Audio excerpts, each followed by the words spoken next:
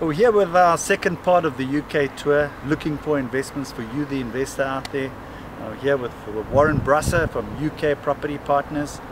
And once again, it's been a fascinating couple of days. Now we're in the city of Hull. We're in the north of Hull, close to another town here called Beverley. Amazing city that we saw today, Hull. I mean, it's been mind-blowing in terms of the investments, the opportunities, and all the ingredients for a good investment. You know, you need the finance, you need a good property, you need good pricing, you need good cash flow, you need good tenants. The north's more around cash flow investments. So we're investing here for yields. The capital growth is a lot lower. It is tailored back. But if you then really compare the yields up here, retrospect to let's take in London as an example. You know, the yields we're going to be getting in some cases 3 to 4 times the yields of what you can get in the capital city. So you know, we're really attractive to Hull on the basis of cash flow and that yield basis. In this case, you know, traditionally the 20% upward cash flow returns only are largely on the basis of the HMO or the houses of multiple occupation.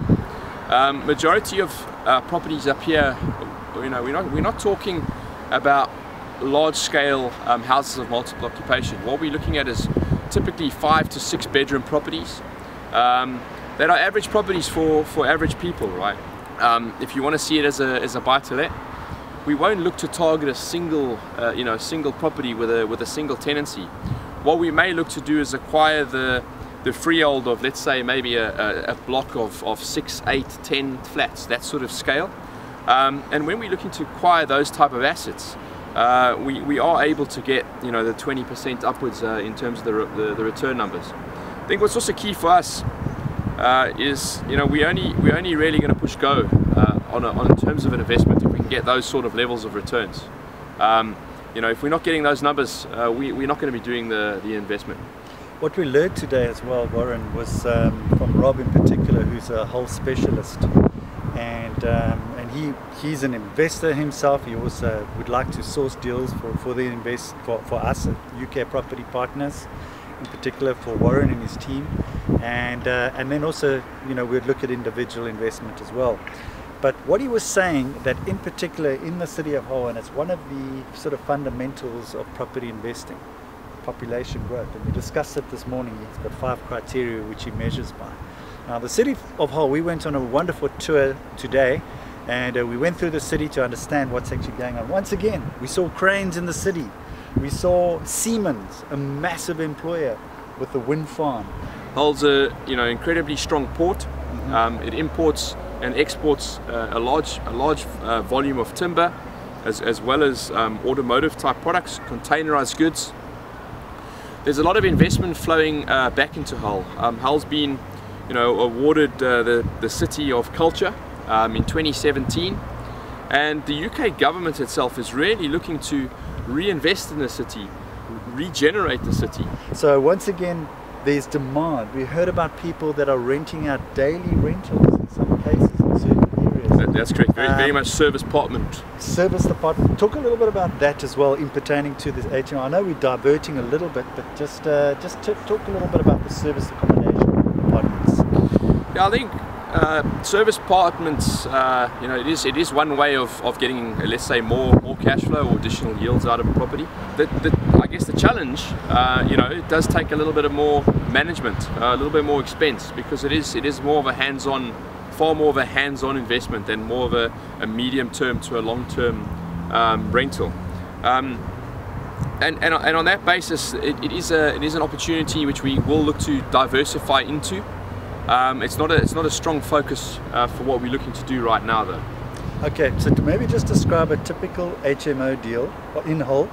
From let's say a 5-bedroom HMO, Neil, we would typically look to invest capital in the region of around anything from 90 to about £110,000 in total. Mm-hmm. Now that would be from buying a property, that would be all the acquisition costs, it would be the full refurbishment, it will be the complete package, furnished product ready to And I want to stress the word high quality product, yes.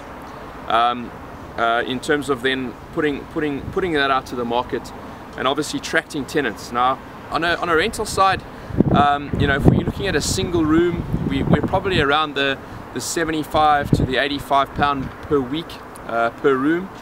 And if we're looking at sort of double bedrooms, again, it's also driven on some locations within the city, but we're sort of looking at bottom end 85 pounds on a double room, and right up probably to, in some cases, just depending on locations, they can even get up to 120 pound per room per week. Okay, so a lot of the properties we saw today, I must say, you know, and it varies obviously from the kind of properties that are available on the market, but I thought they were pretty good quality compared to some of the other cities, and pretty good pricing. So good to go. There is a little bit of maintenance. Maybe just take us through in terms of that particular property, because we're talking about maybe the boiler.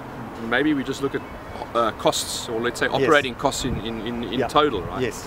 What we're looking to do is essentially we need a strong management company on board. Yeah. Now, a management company is usually in the region of 10 to 12% of your monthly rental. In addition to that, if we're running an HMO property, on that basis, we're going to have costs in terms of, you know, the landlord's going to take on board the costs in terms of the council tax, as well as any associated utilities, which would include electricity, water, gas supply or gas provision to the property. In addition to that, we need to have a provision fund for maintenance. You know, you did mention some items like boilers. You know, some of the bigger maintenance items are largely plumbing related or largely electrical related. But you know, at the end of the day, every sort of few years, you do need to sort of keep continually do the minor upgrades on your property. You know, new carpets, new lick of paint, the other costs. So in this case, you know, given the quality of products that we offer, we offer, you know, TV licenses, cable TV, internet, cleaning services, as well as garden services for the property. And you know, it's important that that's all inclusive of what we see as that high quality product that we're offering. So all the fundamentals of a great investment out there in the UK. I've personally been absolutely blown away. I'm really looking forward to our next journey, which is where you quite heavily invested, Warren. Yes. Which is in Grimsby. Now, some people say, well, where's Grimsby? We will let you know in our next series. Thanks very much, Warren. It's been fantastic chatting.